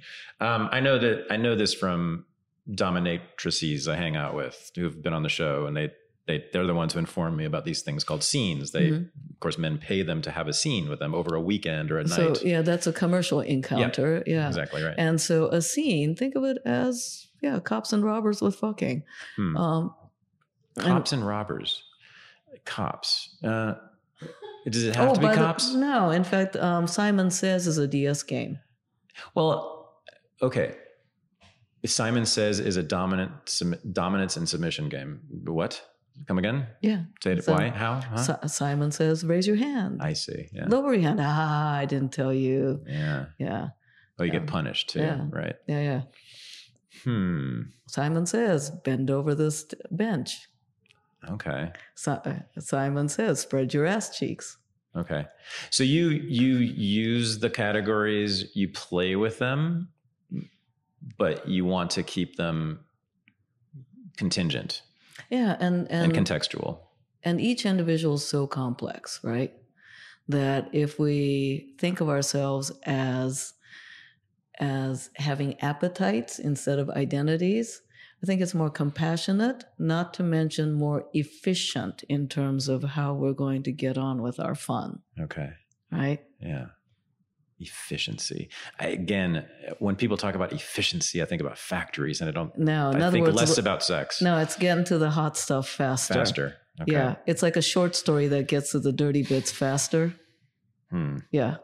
See, I like dirty talk. I also like efficiency. But dirty talk is different than what you're talking about. I mean, dirty talk can be part of it, but the talking that you're mostly talking about is communication of one's desires, one's likes and dislikes to the partner, right? Yeah, and can be totally spicy too. Totally cool, right? And I'm all for it. I worry. Are there people that make this drier than the sand of the Sahara? There you go. Oh, hell yeah. There you go. Yeah. Are there people that take this and turn it into an administrative chore? Yes. Thank you. That's what I'm getting at. Oh yeah. It can be boring as fuck. Thank you. Okay. I mean, it's like watching rope bondage. That's like watching fucking paint dry. Okay. Yeah. I mean, and I teach rope bondage, and I'm like, just because you're using rope doesn't mean that it's like exciting. You know? Yeah. You teach rope bondage. So why?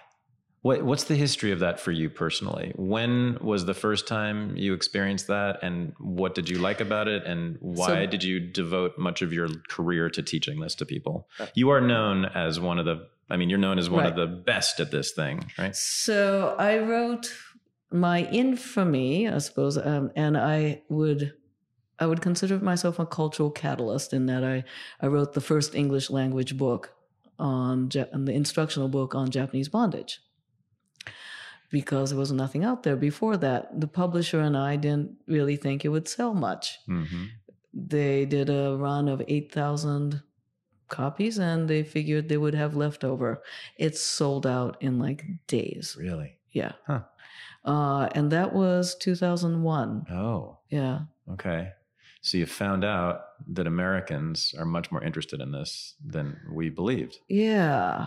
Okay. Yeah, we didn't know this. But what did you like about it? Or what do you like about it? Okay, so originally. My exposure initially. Yeah. All right. Did you watch any Westerns when you were a kid? A few. Did you watch any like Batman, Catwoman stuff? Sure. Yeah. Okay. Yeah. Now, what happened in Westerns and what happened in Batman and Catwoman? They caught the bad guys. They beat up a lot of people.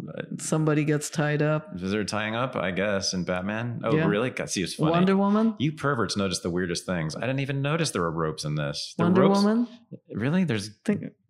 the lasso of truth. Oh yeah. Oh sure. Right. Okay. Wonder I did Woman notice that in because the go-go boots. It was Wonder Woman, but and the corset outfit. Yeah. And tying up the guys and oh. Right. Remember those? Okay. Okay. You have a cultural equivalent of that and equivalency in Japan. Okay.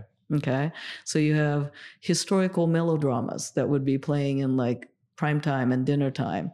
And there are half-hour shows where it's set in the Edo period or the medieval past, and there's sword fighting, and there's bad guys captured and good guys captured, and pretty ladies captured, and things like that. Mm-hmm. Yeah. And so I'm watching this going, whoa, cool. And it sticks in the mind, right? Yeah. Every culture has its darker historical truth as well as the darker mythology of the culture.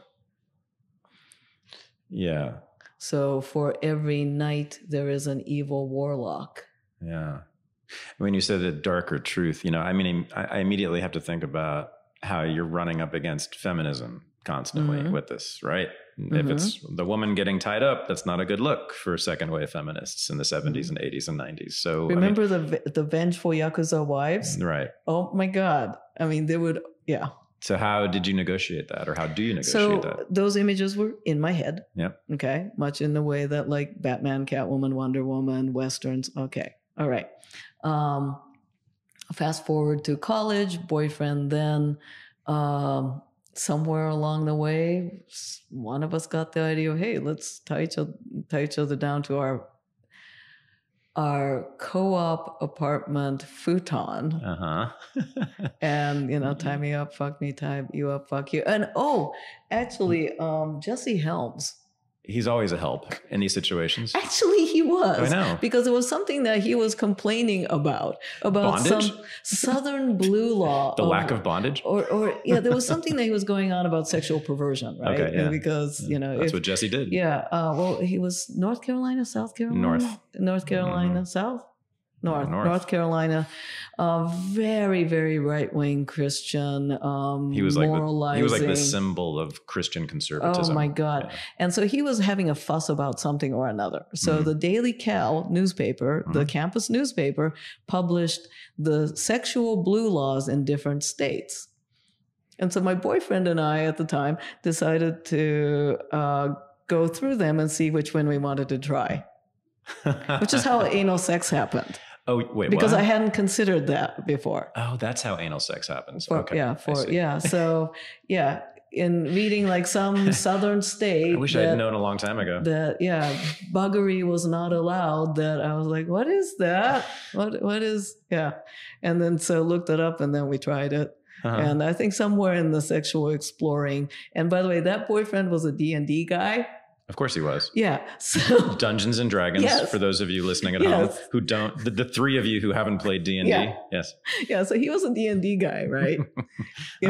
And so I think his imagination stuff and my imagination stuff, and thanks to Jesse Helms complaining about sexual perversions, we tried different things. It was like a perfect storm. Yeah, it was. I love it. Yeah.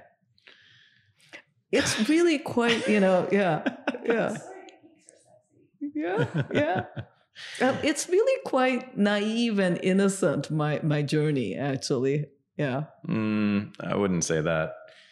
So you give classes now? I do. Various kinds? I do. I give lots of different classes. Teaching people to do things and not do things? Teaching people to do things that would please them and to co-create joy. What's your most popular class? Or no, what's your favorite class to teach?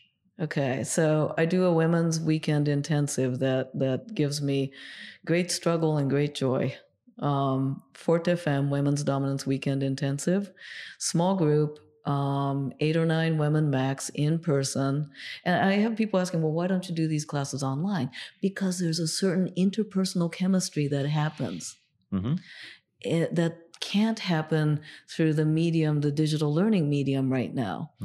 Especially if it's digging into, if I want to learn how to use an accounting software, yes, leave me alone with an online course because I will feel inadequate in the face of financial confusion. But with something like digging deeply into who we are sexually and figuring out strategies and having a little more compassion about our own journeys, and also kicking ourselves out of complacency, right?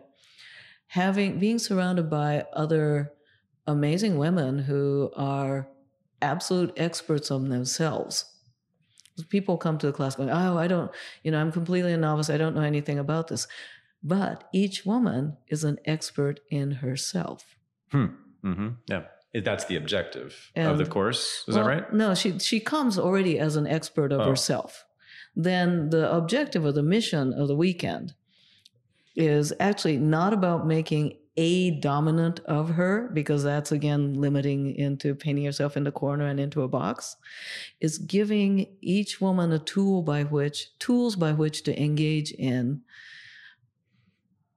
co-creating joy with another, how to tap into your authentic power and engage in collaborative joy. Yeah. There's nothing kinky about that. No. This could be applied to any relationship. Yes. Aha. This is the secret. Yes. Got it. But I'm using kink as a laboratory, a sandbox. Yep. Because in our general life, we have too many choices, too many decisions, too many variables. But what if we limited that down to, remember that like briefing model of piles of rocks and sand? And I can explain anything? Yep. Okay. Yep. So if we take this little sandbox of sex where women can actually identify what would please them now, and to be able to express that in a way that allows for them and another to create experience together. It does need to start with her being able to identify, and I use her in a lowercase h because it's a women's dominance intensive, but I'm going to create a much nicer gender statement around this. It's for anyone who daily lives with the bullshit of the misogyny against women. So non-binary folks, female-identified folks, yeah. Okay. So when you say the daily misogyny, right, you got to be really specific here. Daily bullshit of being walking in the world as a woman in this world. I need to come up with a better phrasing on this. I'm working on it. Yeah, well, what kinds of things are you talking about? Because obviously there's been radical shifts in the culture. Yes. In the last 50 years. I mean, women now are 60% of college students, and women are taking over many of the professions, and there are more women senators than ever before, and on and on and on. Right? There's more, I think, MDs produced who are women than men now. So we are in progress, still not having for sure income parity. Well, let me ask you this. You've been teaching this for a while. You've taught many women in this course. What do they say about their own lives and their own experiences? And what are the problems that they're trying to address or overcome for them? To identify what their own thoughts and desires are in the moment.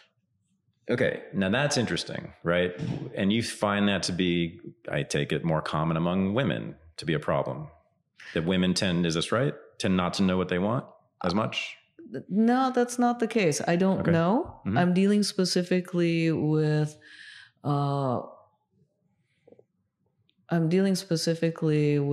women because that was the journey that I struggled.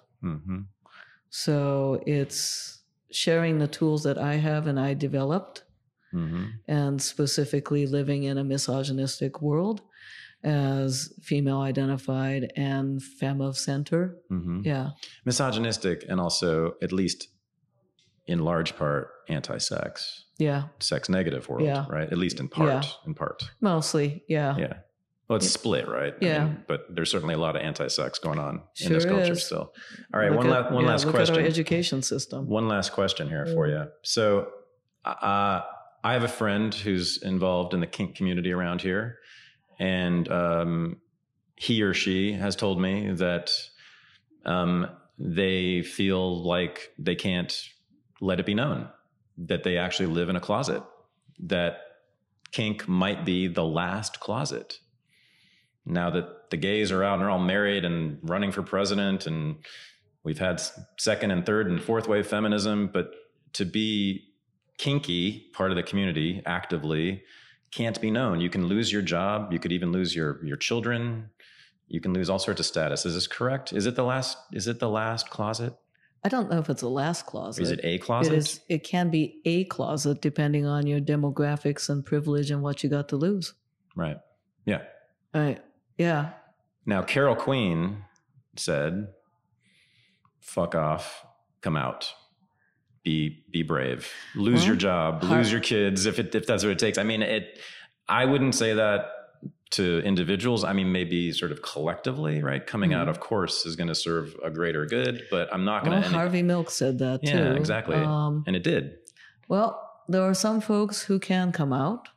And for those who really can't, support those who can and are at high risk. There are those who can come out with like no risk, right? Sure. Me. Right. You're already, you were born out, basically. Yeah. Okay. Right. So I already have the support structure that I have created around me. Right. Right. I'm out. If somebody like outed me for being kinky, I'd be like, my next class is next Wednesday in Pleasure Chest. Thank you. Here's a flyer. Thank you. Right. But then there are the people who can't be out, right? Because they have too much to lose. But the people who have too much to lose, they have too much to lose because they have privilege. They have privilege and they have access to things that the people over here don't. Then there are the people in between that could come out, could facilitate change. Now, people like me, we're already so out that people are like, yeah, what? Now, if the world turned in the direction it seems to be turning, it's quite likely that somebody like me could be murdered. It is a reality. You think so? Yeah. Really? In the way that gay bashing happens. I'm out, I am a target. Maybe. There are people I know that are out as I am that do get death threats because they don't live in San Francisco or they live online where they are getting death threats and scary hacking shit. Okay. Right? So there are certain extreme risks that people that are very out have. Like, yeah. And there's a reason why I'm private about where I live or where I stay. Because it would be easy. I'm a public target. Even here. Yeah. Yeah. Increasingly so here. Right. As San Francisco changes. Yeah. So I'm out. I don't need help being out, but I do need help having my rights protected.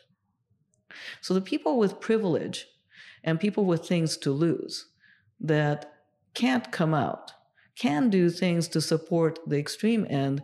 I mean, through voting, through creating healthier sex education in the public schools, creating more compassionate environments. And then there are the people in between. They could stay in the closet, or they could come out. In this area, this is where the future of the politics is, right? You're always going to have outliers, the Harvey Milks. You're going to have the Malcolm X's. You're going to have the Carol Queens, okay? Then there's the gray flannel suits. But there's the in-between. Right. And if we can shift to just a little more safety, just a little more support. Which is happening, isn't it? It seems to me kink has had an influence on the broader culture over the last 10 to 20 years. It has, but There's it is language that's new that I think comes from kink. There can always and queers too. When Stephen Colbert uses safe word, and consent is it can always shift back. Sure. Of course. It's like we didn't think that reproductive rights would be dug back into the dark ages, and yet it is. In certain states, yeah. Well, certain states, it's easy for us sitting in San Francisco, but the certain states is still this country, and this country is still this world. Indeed. And when some kid in Alabama is not getting the safe, accurate information to make the best decision that they can, it's actually affecting not only national security, but we're also affecting the economy. How's that? I just made a big leap, right? That's okay. You might be right. Yeah. How does it affect the economy? Okay. So when that person is denied reproductive rights and having to make decisions that are different around their education and career. Right. Next thing you know, they have 2, 3, 4, 5, 6, 7 kids, which is what it's actually not the number of kids, because people should get to choose to have the children they want at the age they want.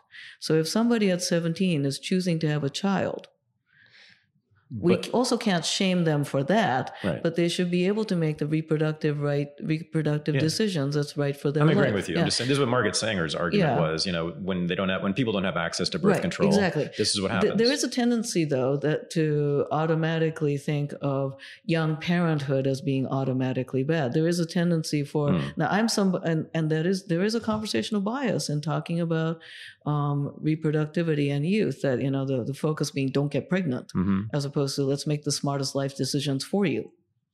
Okay.